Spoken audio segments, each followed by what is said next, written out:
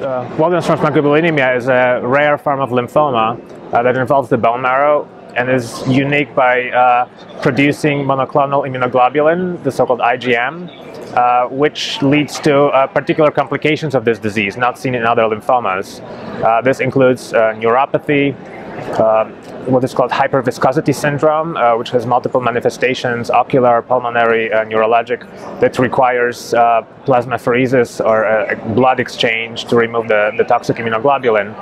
And the diagnosis of this disease has somewhat evolved over the past 20 years. We now try to separate patients who have monoclonal gammopathy or the presence of this monoclonal protein without evidence of lymphoma from those who actually have true Waldenstrom Macroglobulinemia with evidence of lymphoma in the bone marrow. And the treatments for it have been traditionally involving chemotherapy. Over the past 10-15 years, we have learned mostly from small trials that new drugs, particularly rituximab, but also bortezomib and bendamustine, have a very dramatic activity in this disease. They have not been compared yet head-to-head in large trials, which are very difficult to conduct. But it is interesting to find out whether the application of these drugs in the community parallels the developments in the clinical trials in academic centers. There were survival trends described in Waldenstrom Macroglobulinemia over the past 20 years, both in the States and in Europe. Some studies were showing significant improvements, others not, but we were not able to determine whether this is related to changes in the diagnostic definition, in the application of treatment, or the actual change in the treatment and better treatments.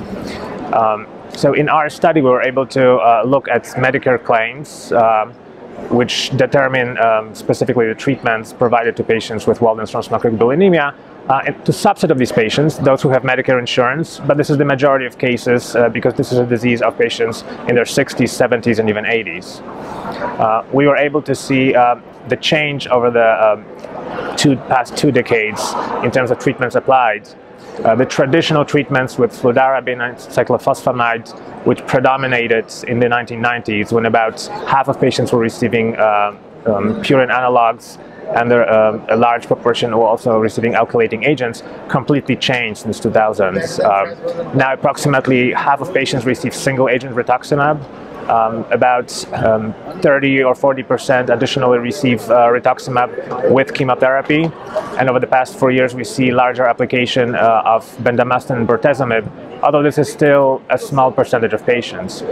We did look at a change in the survival related to these treatments, and it does appear that there is improvement in survival since 1990s by as much as half, with a hazard ratio of 0.5 almost.